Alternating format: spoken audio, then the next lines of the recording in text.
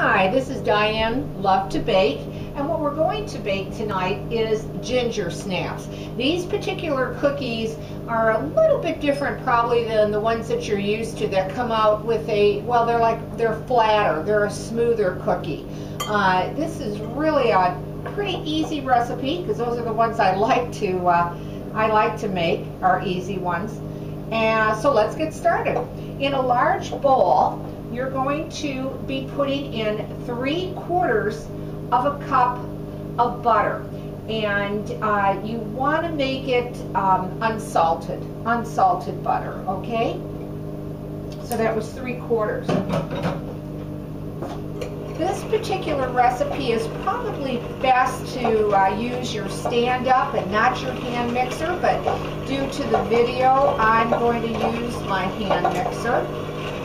Just beat that butter in your bowl, break it up, and the next thing you're going to do is put a cup of brown sugar.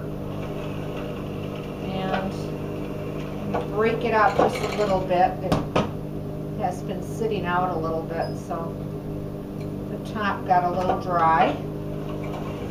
And just start beating that on high, combining it together.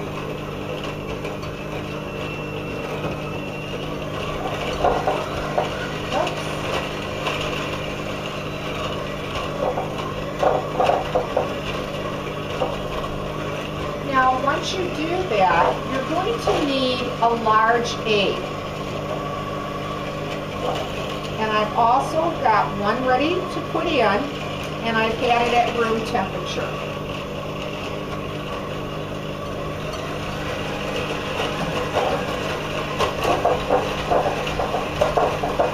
And just beat that till it all comes together and that you've creamed it all real well. The next thing that you're going to be putting in is molasses, and you're going to need 1/4 of a cup of that into your bowl. I want to try to get it all out here.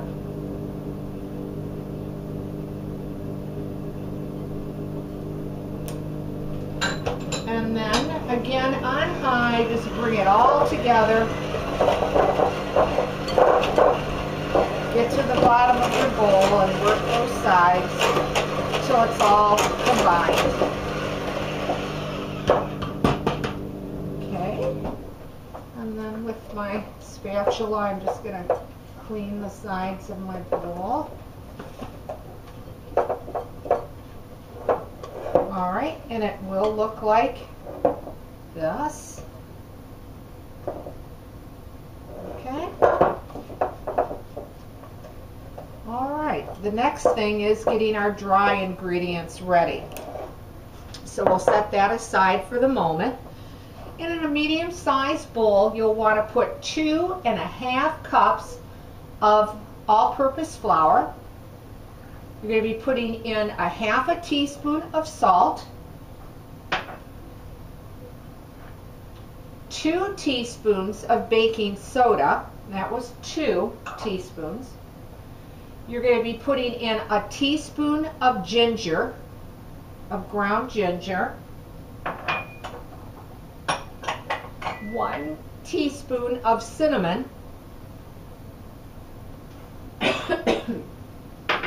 excuse me. You're also going to be putting in 1/2 teaspoon of cloves, ground cloves. All right. And with a spoon or a fork, just mix that into your flour.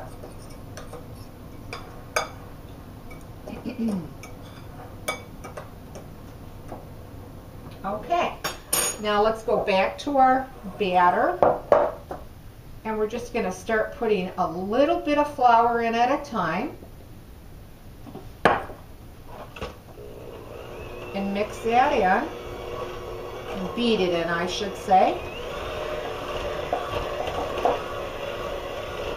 I'm going to put a little bit more in. Now you're going to get about 22 cookies out of this recipe. You will need to have some granulated sugar, and you're going to be using anywhere from, it could be a cup to a cup and a half, even 2 cups. It depends how much sugar you're going to roll these cookies in. So anywhere from, you know, 1.5 to the max of 2 cups of sugar. Let me lower my speed here. We don't want flour to be everywhere.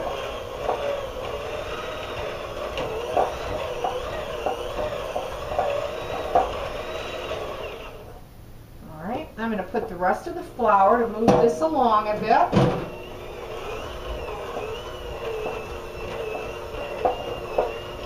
You're going to need, of course, a pan to bake them in.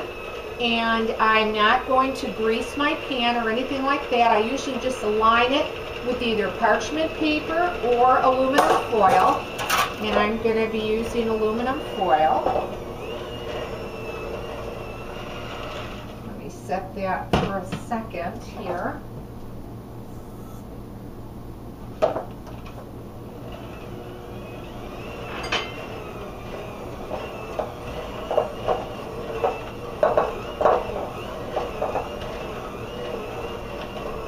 Now, if you find that the cookie dough is a little dry, you can put just about a half a tablespoon to a tablespoon of water if it becomes a little too dry.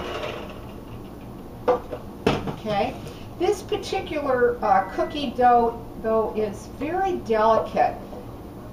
It is very soft to work with, so you really kind of have to be patient with it. I'll show you that in just a second here. To give you an idea, it's a very, very soft cookie dough. It's not real dense, you know. It's very light but very soft, so it's quite delicate. Now, what you're going to do is you're going to need a bowl, or you can actually put wax paper on your countertop, or a piece of saran wrap, plastic wrap. Whoops. I'm just going to use a piece of wax paper. And on the wax paper, I like to just take some of the sugar and just, you know, pour it onto the countertop. Now, you're going to need a rounded teaspoon of cookie dough. So I'm just going to use a regular teaspoon. So a nice rounded teaspoon. And what I like to do is I actually just move it around in the sugar and then roll it into a ball like that. And then again, just keep rolling it in the sugar and then your hands. You want to have it in the sugar at least about 3 times. Now, once you have the cookie ball, just lay them about 3 inches apart. Let's do one more. Again, a nice rounded heaping teaspoon, and then just roll it in your sugar, roll it in your hand, roll it one more time, shape it again, and on the 3rd time, one more good roll on the sugar. Now, place them again 3 inches apart, and also just take a pinch of sugar over the tops of them, and they will bake up really beautiful. They're going to have a crackled top to them, meaning they're going to be have little breaks in them.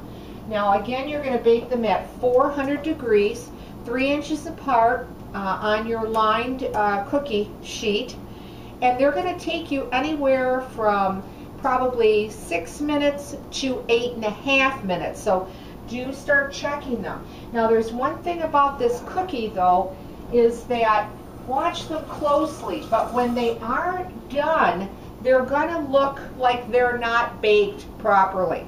If you leave them in longer, you will dry them out and they'll become extremely crisp and too dry, and you're not going to enjoy them. So when they do bake up, They're going to look almost like you think, oh, they need more time. Well, they don't. And I found with mine, they always took at least about that 8 minutes.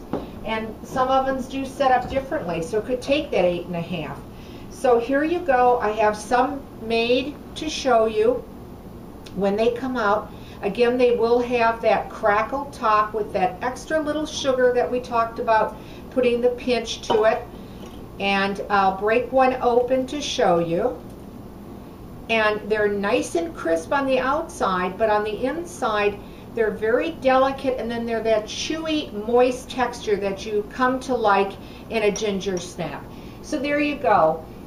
Ginger snap, very quick little recipe. I hope you like this one. If you do, leave a comment. I'd like to hear from you.